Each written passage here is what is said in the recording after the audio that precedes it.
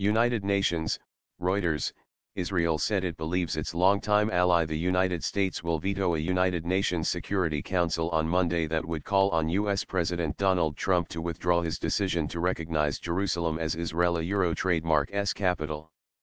The one-page, Egyptian-drafted text expresses a deep regret at recent decisions concerning the status of Jerusalem though it does not specifically mention the United States or Trump.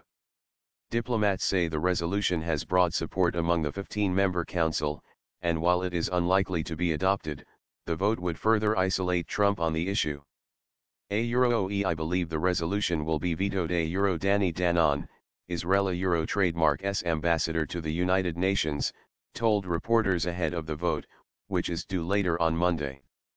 We call on all sides to come and negotiate, that is the only way to move forward.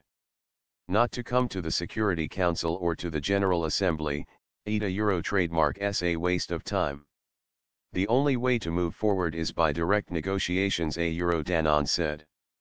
The draft resolution affirms that any decisions and actions which purport to have altered the character, status, or demographic composition of the Holy City of Jerusalem have no legal effect, are null and void and must be rescinded in compliance with relevant resolutions of the Security Council.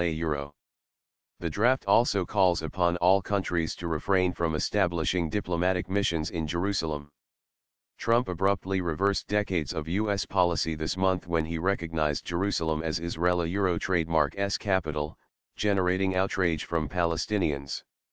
Trump also plans to move the U.S. embassy to Jerusalem from Tel Aviv. Britain and France both said they would vote in favor of the resolution.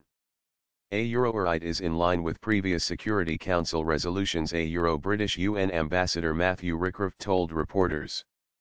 Before the vote, UN Middle East Peace Envoy Nikolay Mladenov briefed the Council on Monday on the implementation of a resolution adopted in December 2016 that demanded an end to Israeli settlement building.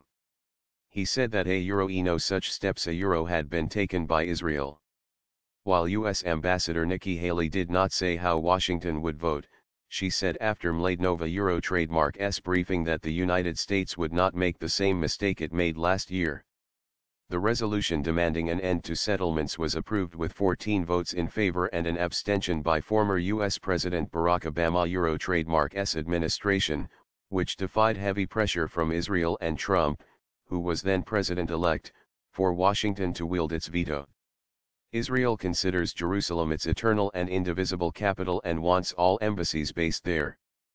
Palestinians want the capital of an independent Palestinian state to be in the city Euro trademark's eastern sector, which Israel captured in a 1967 war and annexed in a move never recognized internationally.